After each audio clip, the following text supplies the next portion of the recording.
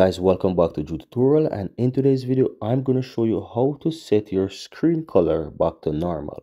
So if for some reason you realize that your phone has a weird color or it looking something like this, or maybe it's in a full grayscale or whatever it might be, then I'm going to show you the steps that you need to follow so that you can fix this. And if you find this video useful, guys, I'd really appreciate if you take a moment to hit that subscribe button and give this video a like. Now, what do you need to do? Do a swipe up on your phone and go to settings. And if you're not able to find settings real quick, you can simply type in settings there from the search and you'll find it. You can open that.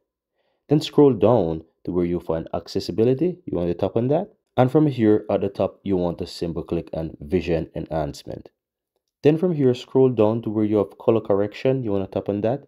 And if you have the color correction on, you need to turn this off. Or you'll have a bunch of different color settings there, that preset that you can choose from. So you can choose between these settings and then you can see from the preview what they look like. And you can choose the one that you want. But if you want the normal color, just simply go ahead and turn off color correction and your phone will go back to the original color. As you can see now, once I minimize, you can see that my phone is in the correct color again. And that's all there is to it. Very easy and very simple.